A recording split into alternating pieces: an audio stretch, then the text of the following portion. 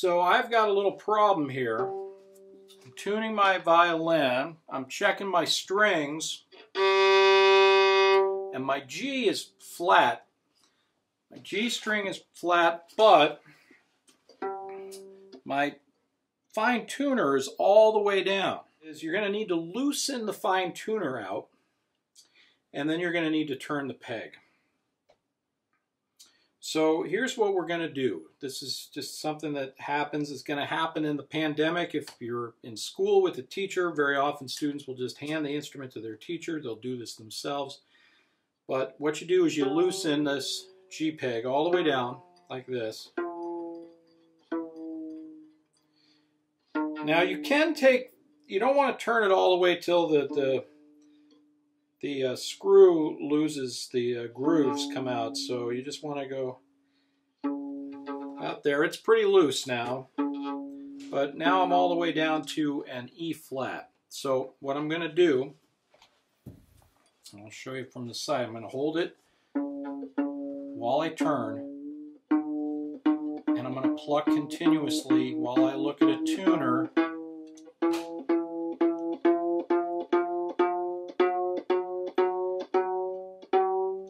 And I'm pressing in while I turn. And remember, just going not even one notch, see that just slipped on me, not even going one notch on a clock face will bring it up.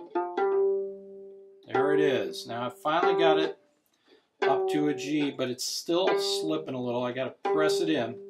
I've got my right hand anchored against the neck so I can really get that in. And I'm slightly flat there, but then I can turn my fine tuner and bring it up.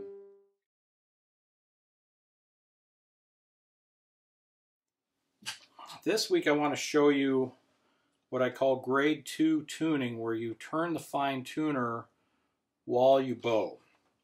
So you want to bring it into position, and you want to drop your bow on the string, and I'll tune the A string. I've got an A sustaining, and then I'm going to drop my bow onto my A string, and I'm going to play in the upper half of the bow up here. And I want to play softly because it's easier to hear. And what I'm going to do is I'm going to bring my left hand underneath and place it on the fine tuner. And you need to kind of reach around, make sure you're on the right one. You can make it flat by loosening it.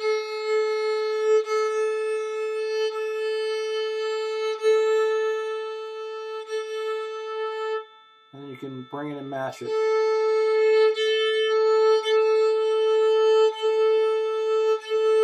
Now, of course, you can do the same thing by having the tuner on a needle setting where you can see where it'll tell you when it's in tune.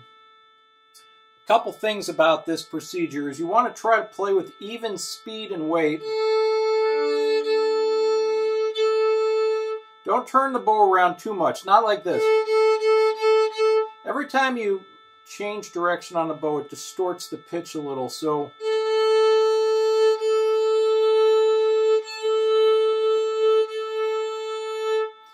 the other thing, even speed and weight, out at the tip, softly, is you want to encourage students to turn the fine tuner quickly and turn it while you bow. Some students get into this thing where they bow, then they turn the fine tuner, then they bow, then they turn the fine tuner. Turn and bow at the same time so you can actually hear the pitch change. And once you get there,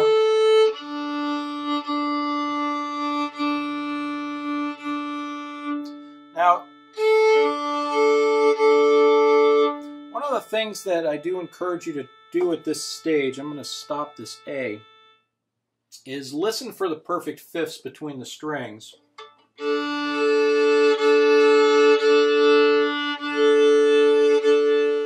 I'll make the D real out of tune.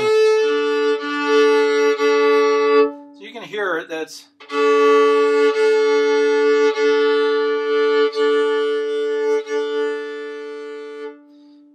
And you can, so at the beginning stage, I'll change the sustain pitch for the students to tune to. So we'll tune to an A, then I'll put on a D, we'll tune to a D, and put on a G, we'll tune to a G, and we'll go all around. Eventually, of course, we'll be tuning all of our strings just to an A. So since you're going to be tuning alone at home most of the time or in a practice room, the tuner where you can look and you can see now, the tuners are calibrated to tempered fifths, right, which are 2 cents smaller than pure fifths. So if you tune something that sounds like a gorgeous fifth on your instrument, and then you check it with the tuner, you may discover that it says you're flat. It's a little bit flat like between the strings. But if you want to tune it to the pure fifths just by listening,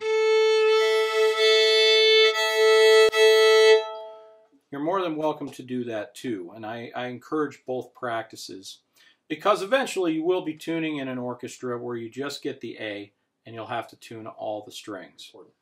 Okay, I will see you soon.